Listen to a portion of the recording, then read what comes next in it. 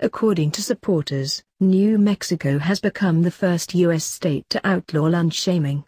That's when a student or their parents can't pay the lunch bill, so school officials perform certain actions to embarrass the child. This might involve throwing out the kids' lunch food, making them do chores in return for a meal, or making them wear wristbands signifying the bill delinquency.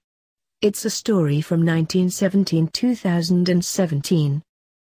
People on both sides of the aisle were genuinely horrified that schools were allowed to throw out children's food or make them work to pay off debt, Jennifer Ramo told the New York Times in a Friday report announcing New Mexico's new law.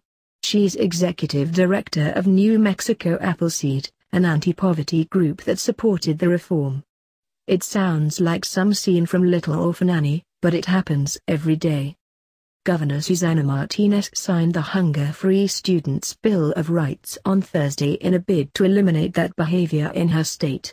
This law makes it the parent's responsibility to handle delinquent lunch payments, not the child's. That means no wristbands, no chores.